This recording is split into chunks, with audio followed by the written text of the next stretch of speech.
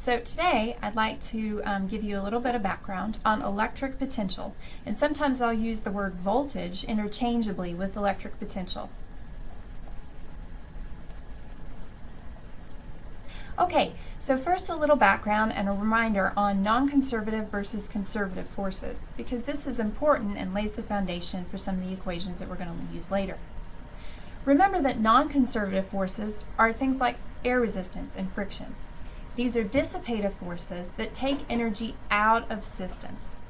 Usually, this energy is then lost through heat or sound or something like that to the surroundings, okay? So it's a dissipative force and it sucks energy out. Because all of these things act over the entire path of the particle and not just consideration of what the displacement is, but the total path, okay? That means that these forces are path dependent. In other words, if I were to run from point A to point B in a circuitous route where I run all the way around the neighborhood before I come back, then I've lost more to say friction and air resistance than if I ran just directly there in a straight line path. And this makes sense, okay? So the longer the path, the more energy is sucked out of that system due to things like friction and air resistance. So that's non-conservative forces. Now there's other types of forces too. Conservative forces, like gravity and the force due to electric fields, which we're going to talk about today, they don't transfer energy out of the system. They convert it from one form to another. They do that all day long, right? They convert it from potential to kinetic and vice versa. But that's a different idea than transferring it out of the system completely. Conservative forces are path independent. So for example, if I were to take my little eraser right here and I lifted it straight up from point A to point B, right? Gravity does the same amount of work through that displacement as it does if I take it laterally and then lift it up to a height of B from point A, okay? So in that case, conservative forces are path independent, okay? So it doesn't matter how you get from point A to point B in terms of the work done by gravity, or, as we'll see, the work done by electric fields on test charges. So here's an example of that. I've got electric field lines indicated in orange here pointing to the right, and there's a displacement vector S shown for a test charge placed in that field. This displacement vector moves it from point A to point B. But according to the amount of work done by the electric field, it doesn't matter whether we move in that straight line path from A to B or whether we take the other route, forming the base of a right triangle there, where we go from A to C to B. Okay? The electric field would do the same amount of work in both of those cases. Moving the field perpendicular to the field lines does no work for the electric field. Okay? The electric field does no work in that case. And that's because, if you remember, we have F equals QE for the force on a test charge Q in an electric field. So the force is acting in the same direction as the field lines. And so that means that if you move it laterally, right, then the displacement is going to be perpendicular to the field. And remember that forces that are perpendicular to their displacements do no work. Okay, so that's the case there. All right. Also, if you do a closed path, then no work is done by a conservative force. So you can imagine that that's definitely not the case for friction. If I take this spoon and rub it over my hand in a circle, friction's definitely doing work. I can feel the heat being generated, okay? Whereas if I have a particle in a field and I move it in a closed path, the electric field does no work there in net. And that's because when I move upstream to the field lines, I do the same magnitude but opposite sign of work as when I move downstream. So when you sum it all up over the path, it cancels out. And of course, as we've discussed, when you move perpendicular to the field lines, no work is done anyway. So those make no contribution to the total work. Okay? All right. Now this lends itself to a discussion right now of equipotential lines. So equipotential lines are points in an electric field or lines in an electric field or shapes that are at the same potential energy. Okay? So if you draw lines that are perpendicular to your electric field lines, then they will be at the same potential energy relative to the field. And so we call them equipotential lines. And as we'll see in just a second, equipotential lines are also at the same electric potential or voltage relative to the field. Okay, so you just draw perpendicular lines to your field and you have equipotential lines graphically. Of course, there's ways to solve for them mathematically too. Let's put a little bit more math to this. Remember that our differential work, dW, is equal to the dot product of our force with our differential displacement, F dot ds. If we plug in for the force on a test charge Q in a field E, then that's QE dot ds. Now remember that the work and the change in potential energy are related to one another by a minus sign. So if we're to solve for the differential amount of potential energy change, delta U, then that would be minus QE dot ds. Basically the same as the work, but with just a minus sign out front. If we have some finite displacement from A to B, then what we should do is integrate that little differential. So our delta U would then be minus Q times the integral from A to B of E dot ds. And that would be our change of our potential energy for a charge Q moving in that electric field. Now, as you can see, this quantity right here, this delta U, depends upon the sign of the charge. If you have a positive charge, you'll have a flip in minus sign of the amount of potential energy versus a negative charge moving in the same field. And this is kind of annoying because once we have a field established, we'd like to talk about just the properties of the field without worrying about whether we have a positive or a negative charge in there. And that's why the concept of electric potential or voltage was created in the first place. Okay? Okay, so I already said that, sorry. So that means that we're going to write an equation for our potential, our electric potential or voltage, related to our electric potential energy. And that equation is that the electric potential is equal to the electric potential energy, U, divided by the charge, Q. So this means that we've kind of isolated the effects of the field itself, and we're not considering what kind of charge we've placed in that field. We can just talk about its properties. Okay? It's characteristic of the field only.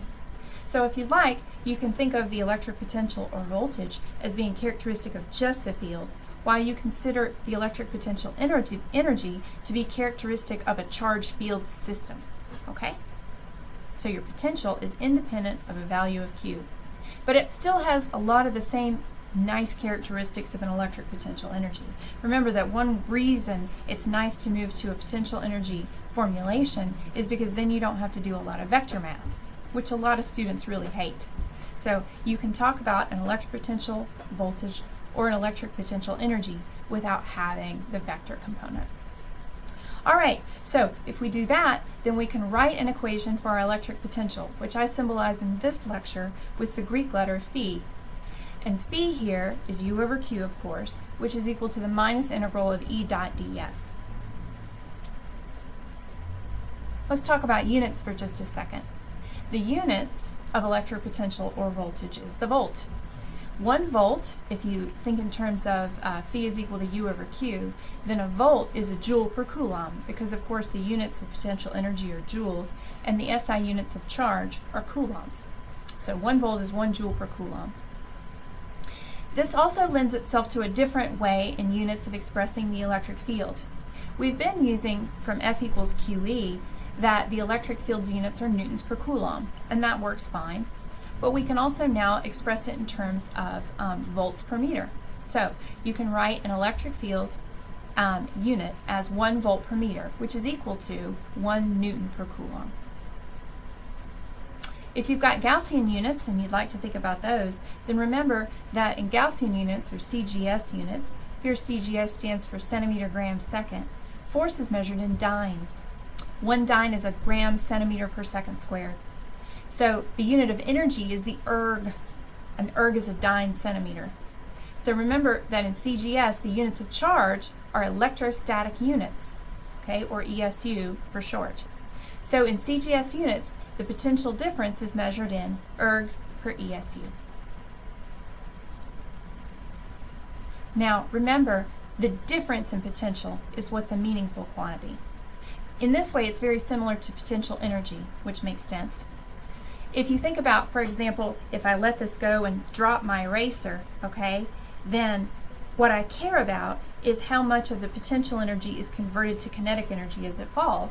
And since it's a delta U that's happening through a process, then I don't really care so much about any additive constant offset.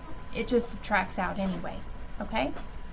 So we often take the value of the potential or voltage to be 0 at some convenient point in the field, and most of the time that convenient point is infinitely far away from the source charge. For example, all of our equations, which we'll see later for electric potential, are assuming that the potential or voltage is 0 at infinity, okay?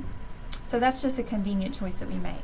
However, it doesn't really matter for the problem. So if you have a problem that it's more convenient to put your potential as 0 somewhere else, don't worry about it. By all means, do so.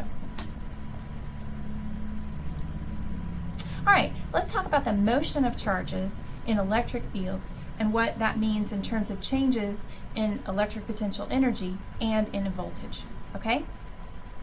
So here what I've shown is an electric field that points downwards, okay? So in this case, I've got a charge that I've placed in the electric field, and it initially starts, say, at point A. Well, if we take a positive charge and put it in an electric field, remember that positive charges in electric fields want to move with the arrows or downstream, okay? If you want them to move upstream, you have to push them. You have to force them to move upstream, okay? They naturally want to move downstream. Well, if we place something like a proton, for example, in an electric field at point A and let it go, and it moves downstream, then what's happening is it's moving to a lower potential, okay? So it's moving to a lower voltage, all right? So point B in this drawing is at a lower voltage or lower potential than it would be at point A. Okay, now let's think about what impact that means for the potential energy. Well, remember, if we put it at point A and let it go, it would feel a force from the electric field and it would accelerate. So that means it would gain speed and it would gain kinetic energy. Well, if it's gained kinetic energy, it's lost potential energy, okay? So when it moves in the direction of the field, a positive charge is going to lose potential energy and lose a voltage. And if no other forces are present and you're not doing any other kind of work, it's going to speed up, okay, if it moves downstream. All right? Now let's think about what happens to a negative charge. If it's a negative charge and you place it at A, and first of all, if you just don't do anything else and you place it at A, which way is it going to want to go? Well, it's going to want to go upstream against the direction of the field lines. So remember that negative charges naturally move upstream in electric fields, okay? So first there's that. Okay, but let's say for some reason that we took it and we moved it forcibly from point A to point B. We did external work, in other words, okay, because we'd have to get it to move downstream. But if we did that, remember, it's still going to lose voltage because voltage is independent of the field. So moving downstream drops the voltage. However, if you take a negative charge and move it downstream in an electric field, you're gaining potential energy, okay? You're gaining potential energy, but you're still losing voltage, okay? And in order for that negative charge to move in the direction of the field, an external agent has to do the work, okay? All right, let's do an example problem based on this. Let's say that we have a proton and it has an initial speed of 1.5 times 10 to the 5th meters per second. And then it increases its speed by accelerating through a potential difference of 0.1 kilovolt. So then what would its final speed be? All right, so let's talk through this just a little bit. Okay, we take a proton and we put it in an electric field and it accelerates. So that means it's moving in the direction of the field, okay? Well, that means that it's going to be losing voltage, okay? So it's going to drop its voltage. So its initial voltage would be, for example, 100 volts, and its final voltage would be 0, okay? So that's an idea there. Next, realize that in this case, we've got only conservative forces, or at any rate, we're only told about the conservative forces, so that's all we can do in this problem. And we're not told about any other forces that might be acting on this. So we can just assume that it's only the electric field, established by this potential difference that's causing this motion. Well, that means that we can set up an energy conservation thing. We don't need to consider friction or air resistance because we weren't told to, okay? So if energy is conserved, then that means that any energy lost in potential energy would be gained by kinetic energy. So mathematically that would mean that minus the change in potential energy equals the change in kinetic energy, or minus delta U is equal to delta K, where K is kinetic energy, okay? Now let's remember the relationship in between the potential energy and the electric potential or voltage. Remember that delta U would be equal to Q delta phi here, where phi is your voltage. Okay, so that means that we can write minus Q delta phi is equal to delta K. Now, plug in some numbers for that. The charge on a proton is 1.602 times 10 to the minus 19 coulombs. So when we write minus Q delta phi, that would be minus 1.602 times 10 to the minus 19 coulombs times the change in the voltage, 0 minus 100 volts. When we multiply those two factors together, we get 1.602 times 10 to the minus 17 joules. That would be the amount of kinetic energy gained by that proton. Now we can set the equation for the change in kinetic energy, and that would be 1/2 m v final squared minus v initial squared. Plugging in for the mass of a proton, which is 1.67 times 10 to the minus 27 kilograms, I have 1/2 times 1.67 times 10 to the minus 27 times v final squared minus 1.5 times 10 to the 5th meters per second squared, which is our initial speed. Now it's just a few algebra steps, pretty simple ones, to solve for my final velocity, which ends up being 2.04 times 10 to the 5th meters per second. Okay, so that's how much the speed has increased. All right. Let's talk a little bit about the gradient form of relating the electric field to the potential. We have the integral form. We know that phi is equal to minus E dot ds, the integral of minus E dot ds. Now let's assume that we have an electric potential in 3 dimensions. So phi is a function of x, y, and z. Just doing the basic calculus there, that means that if we want d phi, the little change in phi, then we have to expand it in terms of the differentials of all 3 of those Cartesian coordinates. So d phi is the partial of phi with respect to x, the partial derivative of phi with respect to x times dx, plus partial phi with respect to y dy, plus partial phi with respect to z dz. So that's just from calculus, how to expand a differential. Now, this would have to equal to minus E dot ds. If you look at our integral above, phi is equal to minus the integral of E dot ds. So you could set phi equal to the integral of d phi, which means that the stuff inside the integrands has to be equal. So that means that d phi is minus E dot ds. Now, we'll take ds as a path in interval that's a differential in all 3 dimensions. So that means that we could write ds as x hat dx plus y hat dy plus z hat dz, where x hat, y hat, and z hat are the unit vectors for the x, y, and z directions respectively. Okay? So now if we plug into that and do just a little bit of algebra, then we can see that E sub x would have to equal to the negative partial of phi with respect to x, and E sub y would have to equal to the negative partial of phi with respect to y, and E sub z would have to equal to the negative partial of phi with respect to z.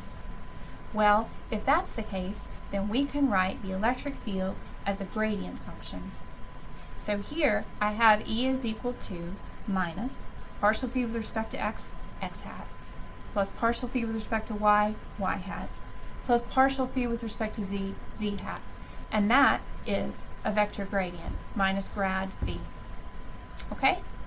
Now here we can see very clearly that because the electric potential and the electric field are related by that derivative, then any additive constant to the potential, any offset or change in choice of origin, will result in the same field. So really, in terms of the field that comes out of it, the differences in potential are really what matter.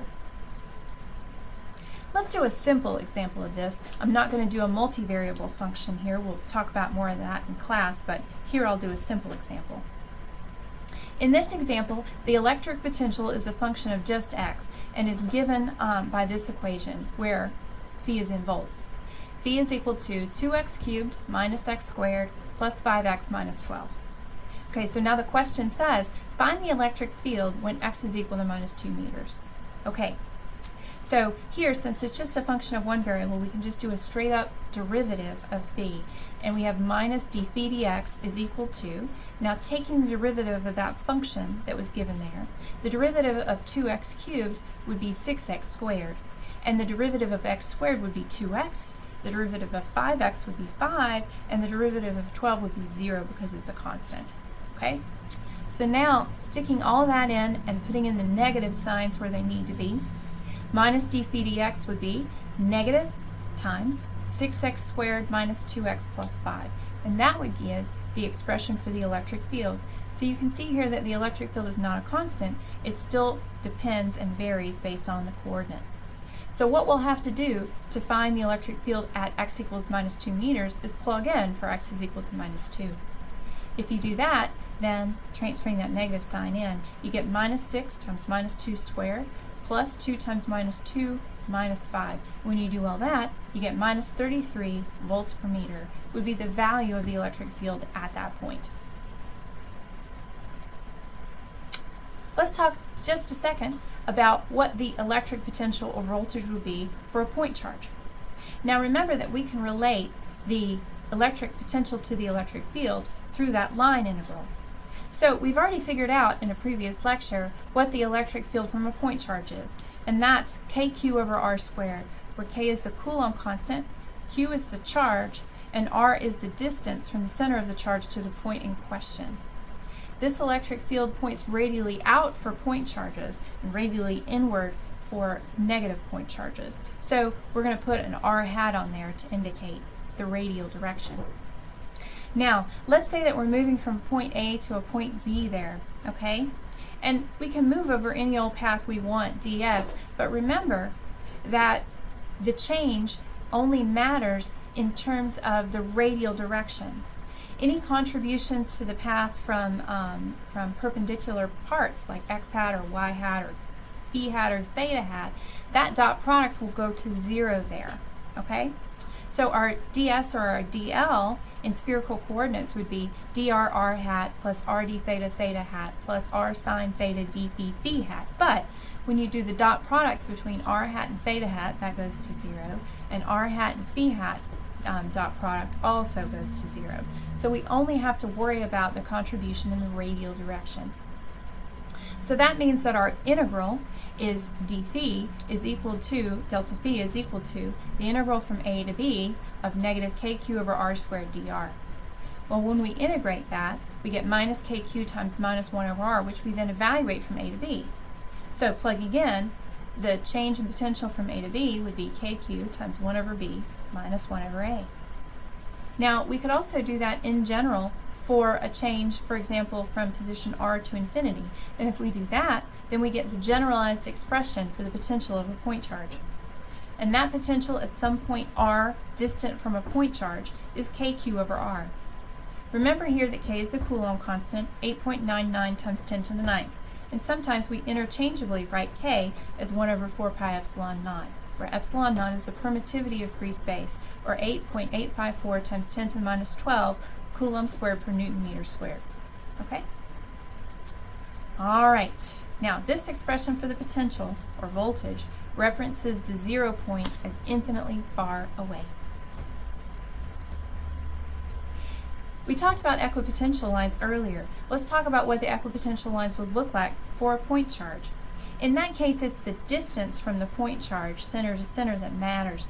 And so equipotential points would be radially equally far away from the center of that point charge. That means that in 2D, if you were to draw it out, your equipotential lines would be circles, as is shown here. Okay? Of course, electric field lines point off in all directions. It's not like a star that's coming out, but it's more like a hedgehog, where all the electric field lines are pointing in all dimensions. Okay? So if you were to draw that in a 3D plot, your electric potential might look more like this. Okay? Now, if you have more than one point charge, it obeys superposition. So that means that if you wanted the potential at some point, you would have to sum up the contributions at that point from all the point charges that might be in your problem. So in that case, phi would be equal to your Coulomb constant K times the sum of Qi over Ri, where you're summing over all the point charges. I is equal to 1 to n, or whatever you've got. This still assumes that your potential is 0 at infinity. We'll do a quick example here. In this example, we have 4 6 microcoulomb point charges, positive ones, that are at the corners of a square, and the square is 2 meters on each side. So this problem asks, what's the electric potential of those charges relative to infinity at the center of the square? I've done a little sketch here. If the square is 2 meters on each side, okay, then that means that, of course, reference to this lower left-hand charge right here, the center of the square would be root 2 meters away. And that's seen if you consider that you're forming a right triangle here that has sides of length 1 meter and 1 meter. And then, of course, the hypotenuse of that triangle would be root 2. So the distance from the center of the square, honestly, to any of these point charges would be root 2 meters. So now, let's go ahead and plug in. Let's solve for what the potential due to one point charge is first. I'll just call this phi 1. That's kq over r. K is 8.99 times 10 to the 9th. The charge was given as 6 microcoulombs, which is 6 times 10 to the minus 6 coulombs, and then divided by the distance between the point, the center of the square, and the charge, which is root 2 meters. When you solve for this, just keeping 2 sig figs because, you get 38 kilovolts, 38,000 volts. Now, there'd be no difference in between the potential from the lower left charge versus the potential from the one on the lower right, or the upper right, or the upper left. All of those would give the same potential because they're the same charge magnitude and they're the same distance from the center of the square. So that makes summing up over all the charges pretty easy in this problem. My total potential would be 4 times the potential from 1, or phi 1. And that gives me, when I multiply 38 times 4, 152 kilovolts. So that's my electric potential. Right? Now, if you have a continuous charge distribution, then your expression would look like phi is equal to the integral of your charge density rho, which could be a function of x, y, and z, times dx, dy, dz over 4 pi epsilon naught. So you'd have to grind through that integration for whatever charge distribution you've got. I'm going to leave that for an in-class exercise, and I'll stop there. As always, I hope you learned a little something. Remember, you can pause me at any time or go back, and I'll see you in class.